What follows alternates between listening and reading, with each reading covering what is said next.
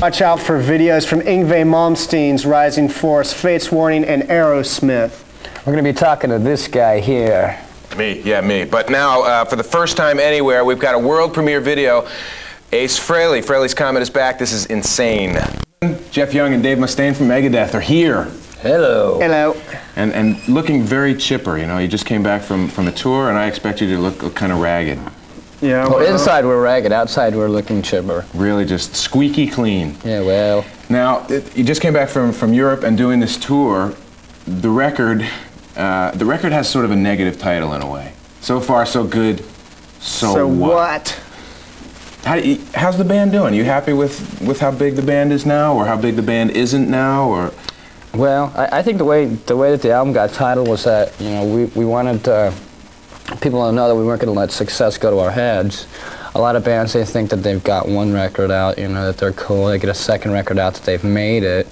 You know, the third record that they're, you know, a household name. And, you know, we're not going to let that come between us and our following by letting, you know, megalomania or you know, having huge egos or something like that stop us from playing. You know, we still screw up on stage. I mean, we're human. We're supposed to make mistakes, you know. The title of the album reminded me of that, was it Reform Schoolgirls? It was so young, so bad, so what? Yeah, well. That's where we stole it from. Is there a connection, do you think, between, or maybe an evolutionary process between punk and speed metal? Is there an evolution? Are they connected in any way? There's a connection. What is it? A lot of bands, you know, in the rock market have used it. Used the punk. Iron Maiden had a lot of punk influence when they first started. You know, there's definitely some in Megadeth's music. Unfortunately, the fans tend to carry it over too. When we went to Ireland, the way they show that they like you is they spit at you.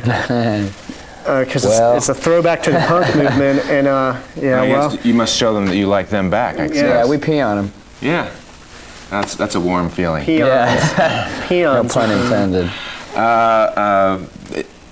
Anarchy in the UK is a video we've had around here, but for a little while, and you got it on the record. Why did you decide to do that? Everybody likes the Sex Pistols.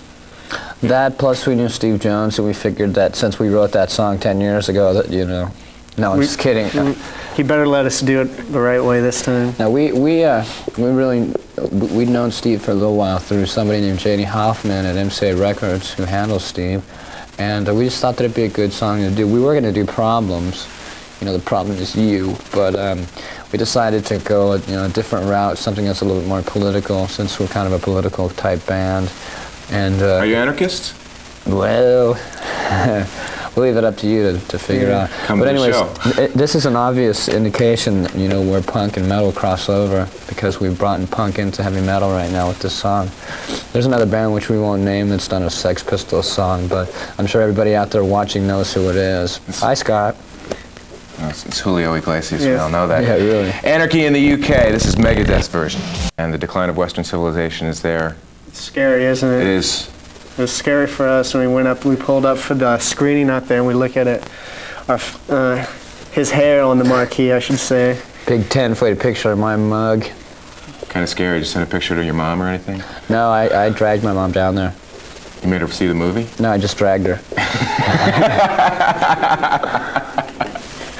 Now, when the critics talk about this movie, one of the critics has called you guys white knights. Why? Because we're white.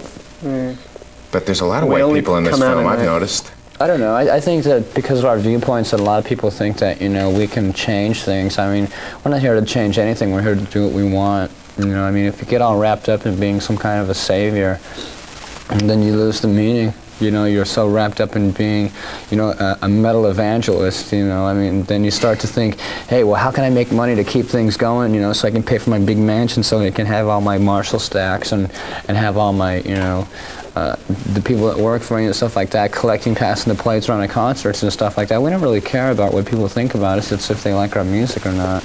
It just comes back to the whole thing of you can talk about how big your instruments are, you can talk about, you know, how much Jack Daniels you can drink in a night, you know, how many drugs you do, how many groupies you've had, or you can do what Megadeth does and just let the music do the talking, and that's what we did in the movie. I mean, we didn't set out to create any kind of, illusion about ourselves, or we just did what we did, and everyone else obviously did what they did in the movie, and, because the segments were all shot totally separate from each other, and the way the movie came across is just, the way each band perceives the music business, and that's the way we perceive it, and that's the way we're gonna, try to keep Megadeth heading that way, music first, and everything else isn't even involved. We're kind of like the odd man out in the movie because everyone else is in this little cliche, circle of idiots, and here we are, totally saying the opposite that everyone else is saying. And I talked to one friend of mine who said he talked to somebody in one of the bands there that goes, yeah, well, we were on this big roll talking about how cool it is to be in a heavy metal band, and then Mustaine goes, yeah, well, just the opposite kind of stuff, and I mean, that's what it's about. People don't want to know what you do in your pastime. They want to know what you're about on stage. All right. This is the Headbangers Ball. That means music. That means we have, let's see, Fate's Warning, Silent Cries, and more with Dave and Jeff. It is the Headbangers Ball. Jeff Young and Dave Mustaine from Megadeth are here. We just got these dates. These tour are dates. Tour dates. Iron Maiden, Megadeth. See? Tour dates. See? Iron Maiden, Megadeth. It's just scribbled on a piece of paper as far as we're concerned. Yeah, you can see us at the Metro Center in Bloomington, Minnesota, or the Five Seasons Center in Cedar Rapids, Iowa. And anything else, just keep looking. Keep reading. So these are all dates with you and Iron Maiden together? Right, just us two. Brand new. Metal. And you're seeing it here first. Isn't that amazing? What is hard for me to imagine is a late night. We talked before about being happy with your relationships at home, your girlfriends, whatever. And I just can't imagine you guys going home with your honey and, you throw on some sort of metal record to get close. Is there music that you guys listen to that would surprise the people who are watching tonight? Yeah. Way. Definitely. Like yeah, what? Quite a bit. A lot of guitar player bands that really don't have any vocals to it and stuff like that. Just music that you can get into, more instrumental kind of stuff. There's some neoclassical fusion. Always. Give me some names. Vinnie Moore, Tony McAlpine, stuff like that. And there's also, obviously, we listen to everything on MTV. When you want to cuddle up and get close, yeah. But you listen to it with the volume down. Yeah, we both watch TV. The volume off, we just look at the girls. We're like, with our girlfriends, looking at the screen. Taylor Dane or somebody comes on, we're like, I love you, and little do they know who we're really talking to. Yeah, you got to be on the bottom though, so you can look over their shoulder. Give me some names, David, people you might listen to at home, besides MTV, of course. Oh, well, I mean, I really like Led Zeppelin a lot. There's a couple other, I really don't want to say because I don't want to blow anybody's minds. But I think it's a good thing because... Dave likes Crowded House, admit it, Dave. Who? No, there's a lot of bands that we listen to, like,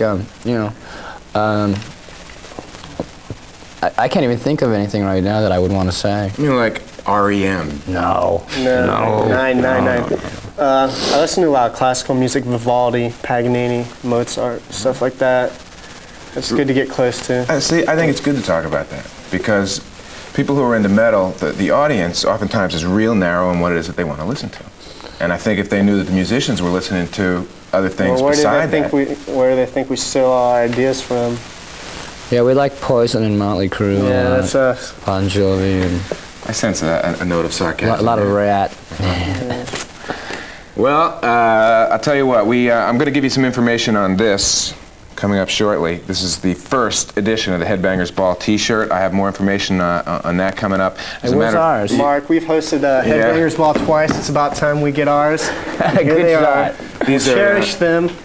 We'll wrap our girlfriends in them. No, we'll use this for Love Snot. Limited edition, folks, and information on how you can get yours is coming up real soon. I got some Aerosmith video coming up. Dave, thanks a lot for being here. You're quite welcome. Anytime. Jeff? Ladies, we're coming home. There you go. Don't go anywhere. Here's Aerosmith. The band even goes so far as to say that they don't want to be rock stars surrounded by drugs and a bunch of groupies. They just want to be musicians. Us in the band are pretty secure with our love lives anyway, so we don't really, we don't need music to bring in, other people. I'm pretty satisfied with my girlfriend. I don't know about him. I know I know Junior, the bass player, has got a nice girlfriend too. I mean, I don't think so, but he does. And bleep. Anyways, no, we you know, we're not into it for the big sex, drugs, and rock and roll kind of thing. You know, we're into play music and let people hear stuff, you know, and think. You know, and a lot of bands are in just to get laid, and you know, that's what they're gonna get, just get laid. And they'll get the last 3 letters of it too. Hey.